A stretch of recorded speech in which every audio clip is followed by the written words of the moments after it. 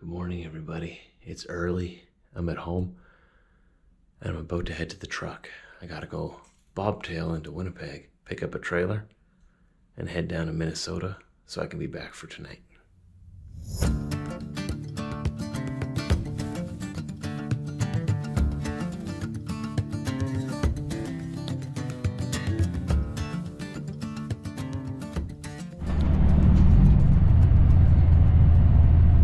First thing in the morning, come on, CN, come on.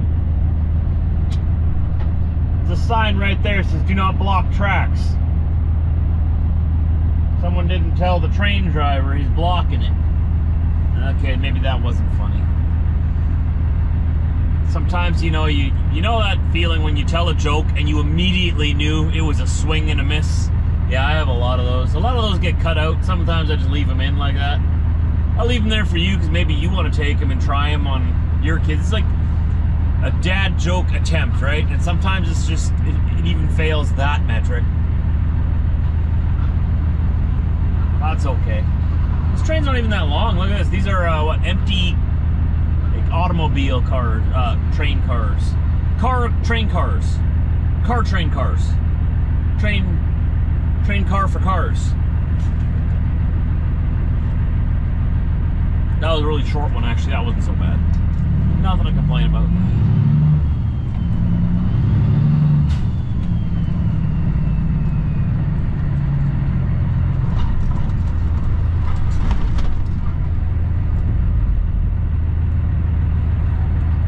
This guy has a bumper sticker. It says, "Warning, driver is feral." Well, thanks for the warning, sir. Or ma'am. I think a lot more people need those bumper stickers. We just start handing those things out. Come on, give her, man. Give her.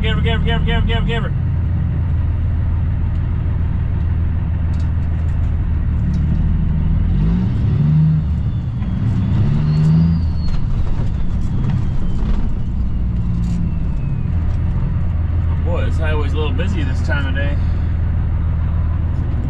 There's our load right there. It's gonna be nice and easy to tie down by the looks of it. Not wide and not long. Right on. Let's get this done. I decided to take US 59 south down towards Park Rapids. It's a little bit shorter. It would have been faster to take I-29 down to Grand Forks if I could do 75-mile-an-hour speed limit. But since we're limited to a little bit lower than that, plus that's way too much fuel for me to burn. Traveling 75 mile an hour in a truck, especially a W9 that's like a brick wall going through the wind, you burn like twice as much fuel. Maybe not quite, but you know what I mean, you burn a lot more fuel. I like to run around 62 to 65 miles an hour. That's where my peak fuel economy is for the speed I get. So anyway, I'm driving the same speed here as I would there, and it's shorter. I gotta go through a few small towns, but that's not a big deal.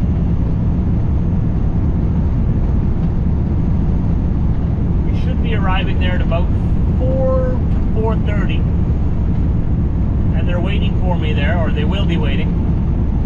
We're gonna roll this freight off the trailer, put it on the ground, and head back home. Since I'm empty, I'll be able to cross back from Lancaster, Minnesota, into Tolstoy, Manitoba. It's a non-commercial crossing, so when I have freight on my trailer, I can't cross there. But when I'm empty, I can go through there. It's kind of nice to cut some more time off my drive back. But as I'm saying this, I actually just realized I wanted to fuel up in Grand Forks because the price of fuel there is so much cheaper than anywhere else. Shoot. Okay, well, I might have just changed my mind in the middle of talking to you guys about what I'm going to do. I think we'll still cross through Emerson, Manitoba from Pembina. That's the commercial crossing, even though I'm empty, because that way it'll bring me past Flying J in Grand Forks. The price of fuel there, I'll do the math yet before I actually do this, but I'm pretty sure that I will more than save, that I'll save more money going a little bit further out of my way to fuel up at Grand Forks. I'll figure it out once I'm empty. the life of a truck driver, owner-operator. You got to think of these things, and every day you sort of got to balance taking the shortest route with the fastest route, and also the cheapest route, depending on where your cheapest fuel will be. Every day, got to stay on top of it. I'm here to make money. I don't want to lie about that. I don't want anybody to have any other misconceptions. I'm here to make money for profit. I need to put food in my kids' belly and keep a roof over their head. Plus, I still want to go to Disney World with them one day. I want to take my kid and my family there. So every day is a constant battle to find how to get the work done as fast as possible, as cheap as possible, while making the most amount of money. It feels a lot later than it is. It's only 3 o'clock. I'm going to be a little early. I told them I was going to be there at 4:30, because I knew I'd probably be there around 4, but I wanted to give myself that extra half hour just in case something happened. So it looks like I probably will be there around 4 o'clock, so I'll give them a call in about a half hour, let them know that I'm 30 minutes out, and I can wait there for a half hour if I have to. I don't mind being that early, but if possible, we can get unloaded and be out of there by 4:30. In 300 meters, turn right on Main Avenue South, MN 92.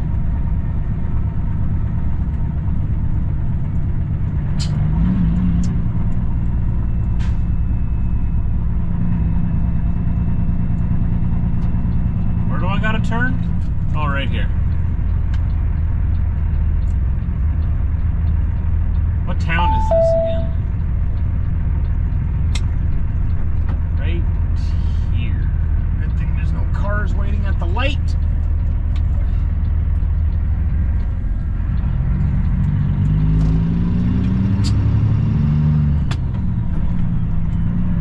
Continue on this road for 51 kilometers.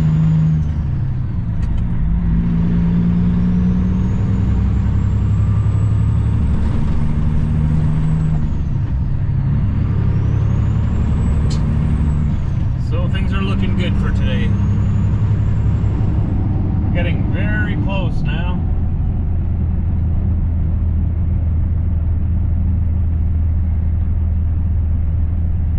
Just around the corner. I'm gonna have to go up a little cabin road too.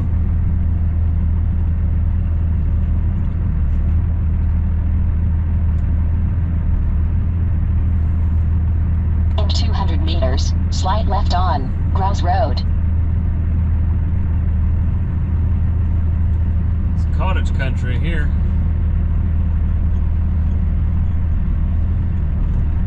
I think this is it right here, yeah. Okay. Alright, this will be fun.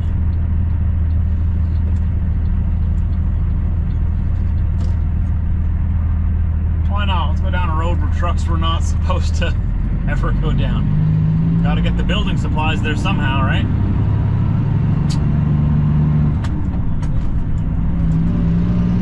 Approaching destination in 1 kilometer, on the left side.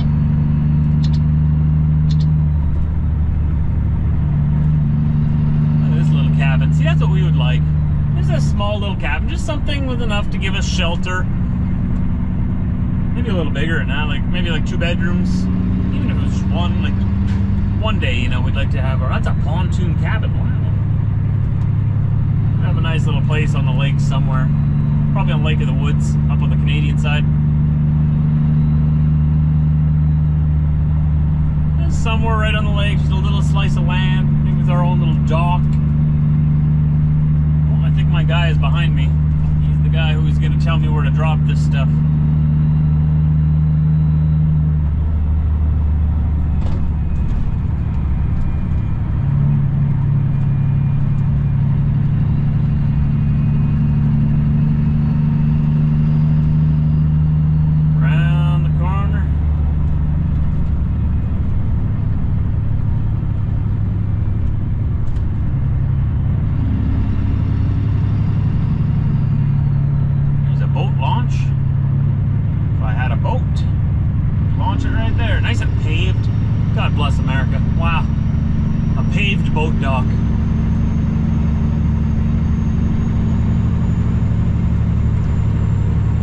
boat launch. I mean boat launch. Paved boat launch.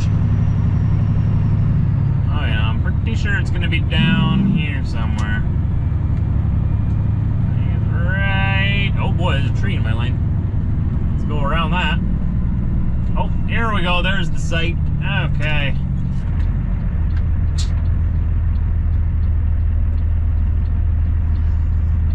Park off to the side here, and then we'll figure out where they want me.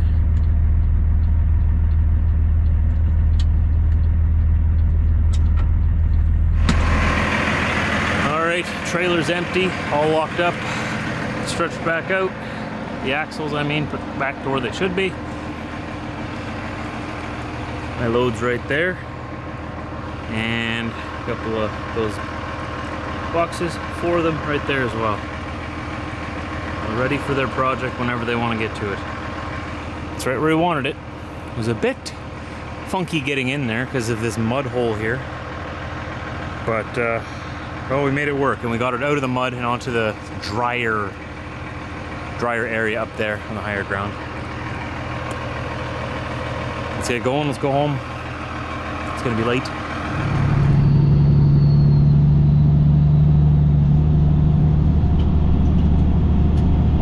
A little late. We're gonna go fuel up in Grand Forks.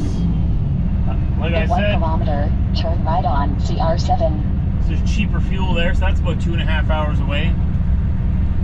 Get there at about 7:30, and then what is it? 2.5 hours again back to where I got to bring this trailer. I got to drop it off in Winnipeg, and then I bobtail back home, which is another 45 to an hour from there, and then I got to get out of the truck into my pickup truck and get home. So we're looking at probably like 7 hours. I'm gonna be home after midnight. All right, well, it's no use talking about it. Let's make it happen. Let's see how quick we can get home.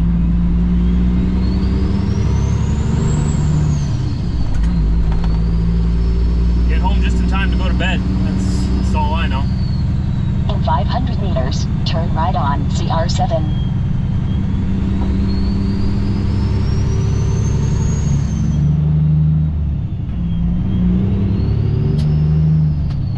So I've got a new load lined up for Monday morning out of Kenora. So I'll head there Sunday night. Make sure that I'm there and ready. Load in the morning, unload in the afternoon.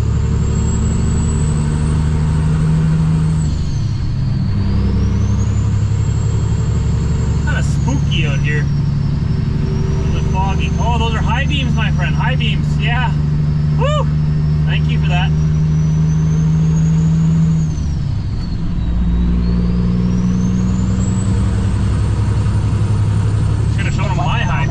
Turn right on CR18. I bet they'd be impressed with my high beams. Rolling up to US Highway 2 here. This one will take us up to 59. I've changed my mind. We're not actually going to go to Grand Forks to fuel. I know, I changed my mind. It's a little more expensive, but I'm going to fuel in Thief River Falls and go up 59. That'll save me an hour. I'll get home an hour earlier that way. Most days, I would go around for the cheaper fuel, but it's the end of the week, and I really want to get home. I've already got to leave early on Sunday, so I'm only home for part of the weekend, most of the weekend, but I just want to go home. It's Friday. I'm going to get home like midnight still. I was going to save myself about $50 or so, $40 to $50 by going around to Grand Forks. But I just decided, you know what? Today, not every day, but today I'm willing to sacrifice that so that I can get home a little sooner. Continue on this road for 48 kilometers.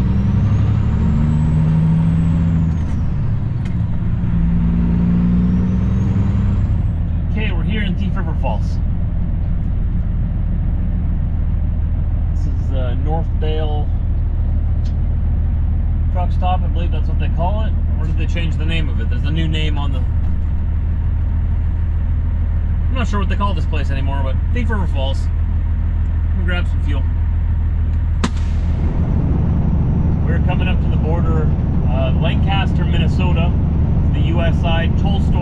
Manitoba Canadian side. It's a non-commercial crossing. I already explained this to you earlier. But my trailer's empty, so they're open till 10, and it is 9:15. I should still be there. I think the American side closes at 6.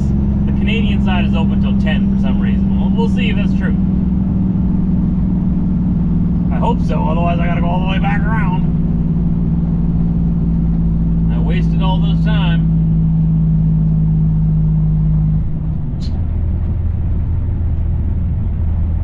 Is it open? It's supposed to be open. I don't see any gate in front of the entrance here. Oh, this is the US side. Usually if it's closed, they'll shut the road down right here. Or just ahead. All the signs say 10 o'clock, and even online on Google it says that it's open till 10 o'clock. Yeah, here, see, these gates are open. There's the US side, and there's the Canadian side over there. Yep, gates are open. Good. Nice. Saved myself an hour by coming through this direction.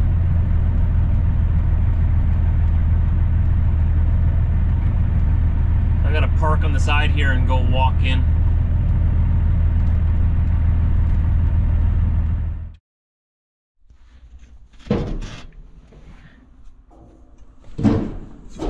I think this is getting a little out of control now. Especially this rim. Remember that mud hole I was delivering into there?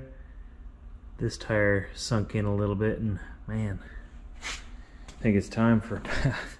I've been putting it off for too long. Much too long. Yeah, I've been putting it off far too long. Yeeks. I know it's that season, but it's not that season yet.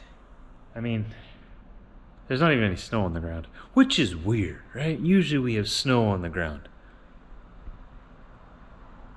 It's been a pretty mild fall. And you can cue all the apocalyptic doomsday sayers in the comment section now. We're all doomed. There's no snow yet. 'Tis a sign the end is nigh.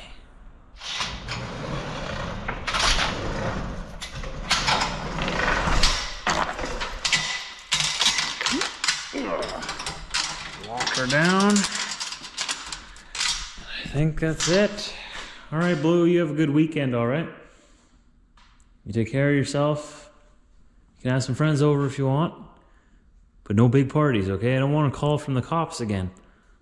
You calm down a little bit. You can't blame everything on Rockwood either over there, okay? These guys always partying every weekend. Well, this Black Hawk steer is still doing very good for me, wearing nice and even. I'm liking it a lot. Like I said last time, I am now a believer in these Black Hawk tires. They're half the price and they wear and work just as good and evenly as the brand name tires that I used to buy, like BF Goodrich and Michelin and Firestone. So I mean, if those brand name tires want to keep my business, they're gonna have to find a way to cut their prices in half, because they've priced themselves out of the market. With the cost of living today, especially up here in the north where I'm from, ain't nobody can afford that price, man. No one can afford your price. What are you charging someone? How much? Why? You gotta figure it out. You know, I don't care what the excuse is. Oh, this, oh, that. Oh, it's probably this. It's probably. I don't care. I'm still gonna buy the cheaper tires because they're just as good and they're cheaper. Because I like eating and I want to keep food in my refrigerator. And if I buy your brand name tires, I have tires, but I don't have food. I'd like to have both. So if the good people over there at the other brands could have a little, fireside chat, maybe a little kumbaya moment, maybe a little, a meeting of some sort, and just like figure it out, that'd be great. Until then, you'll find me in the offshore section. Okay, let's go home, everybody.